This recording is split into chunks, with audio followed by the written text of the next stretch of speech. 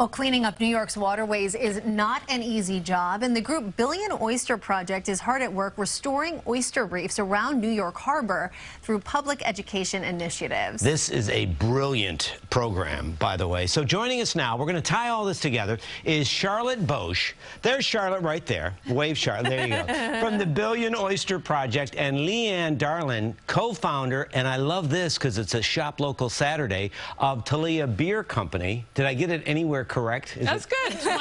TALEA, which, by the way, is this amazing local company that we want to support, so we want to hear your story. Yeah, so we'll get to the beer in just a moment, but why are oysters so important to the harbor? Can you just talk a little bit about that to start? So oysters, they were a once prevalent species in New York City and in New York Harbor, and so we're trying, Billion Oyster Project is trying to restore this once native species. So our mission is really to restore 1 billion oysters to New York Harbor with the help of 1 million New Yorkers by 2035.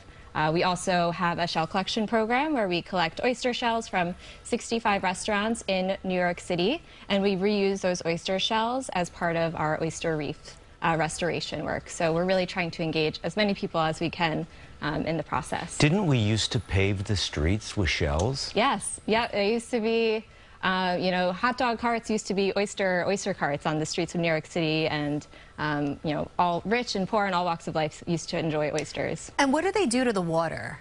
Yeah, so oysters are filter feeders, so they're actually cleaning up the water as they are, you know, living and surviving. They also help protect against storm surge. They used to protect our coastlines from superstorms such as Superstorm Sandy. So they protect coastline. They are a keystone species, so they're really bringing back a lot of native and creating habitat and biodiversity back into our waterways. Is there any, can you give us a benchmark? How are we doing as far as that billion oyster oysters. mark? Yeah. This past summer, we actually restored our 100 millionth oyster to New York Harbor. So so you're a tenth of the way there. A tenth of the way there, yeah. By 2035, we'll be at 1 billion.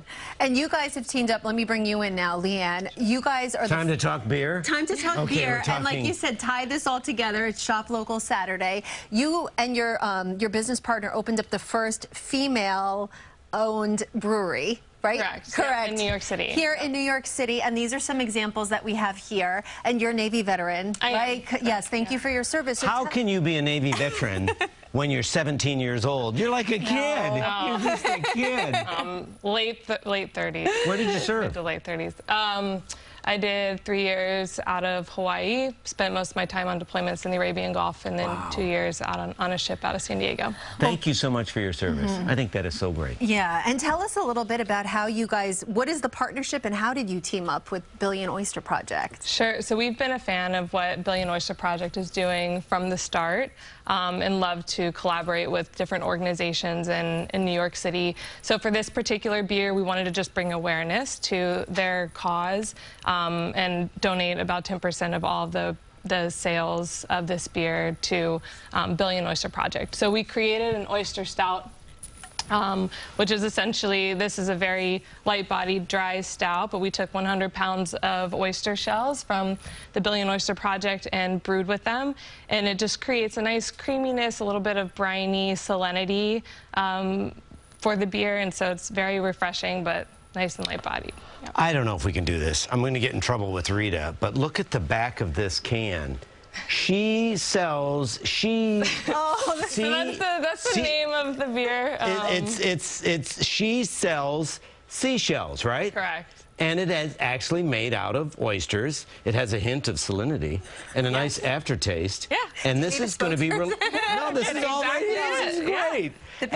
And this is going to be debuted. I mean, do we debut beers? That's coming up this Thursday, right? What's the event Thursday? Yeah, so the event is Thursday is to really launch the beer and support Billion Oyster Project, so we're really excited to be a part of it. And where is it, and what are the details? It will be in our Cobble Hill tap room, so 61 Bergen Street. We're partnering with Little Ram Oyster Farm on Long Island as well, a tasting of 6 different oysters and 5 different beers. Wow. A little guided educational flight of both.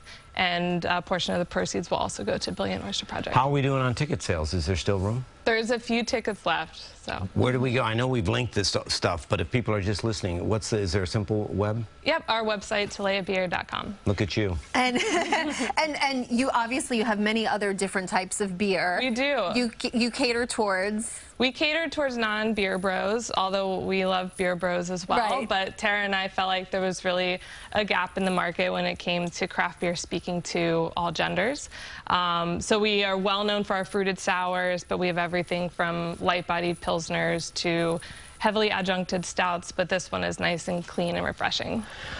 So here's what I like. So we have this thing called Shop Local, where we try to support locally owned and operated and managed businesses. I just think this is great. First female-owned brewery.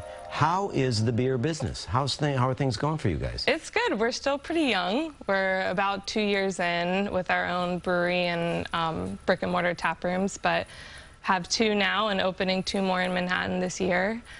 So we're excited to keep growing. Then while I have time, I'm gonna just ask these questions. What would you say to a veteran who might be struggling or who might be considering opening their own business? What would you say to inspire somebody to try the small business route?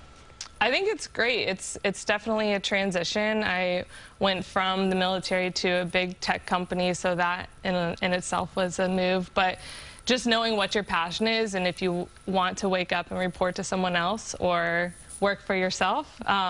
If you want to be an entrepreneur, there are a ton of resources out there like Bunker Labs and other city efforts that are designated just to help veteran entrepreneurs. Yeah. Well, thanks, you guys. This has been great. Thank you so much. Yeah, Leanne and Charlotte, we appreciate you coming in. Yeah, our pleasure. And we hope this is a huge success and you can get it. Continued success to what you're doing. Thank you. So important. Very important. For more information on the Billion Oyster Project and the team up with TALEA Beer Company, you can head over to our website, cbsnewyork.com. And remember, each week, CBS 2 News Saturday morning. We like this. We're going to be highlighting small businesses throughout the tri-state area, showcasing what they have to offer and how they play a part in their community and supporting their efforts to bounce back from the pandemic. And next month, you can either scan the QR code, African-American owned businesses for Black History Month. So that's going to be fun all next month. Very nice. And thank you for spending part of your Saturday morning with us. I'm Andrea Grimes. I'm John Elliott. Stay with CBS 2 for continuing coverage of all of our top stories. Thanks for watching. Have a great Saturday. Go Giants. Yes.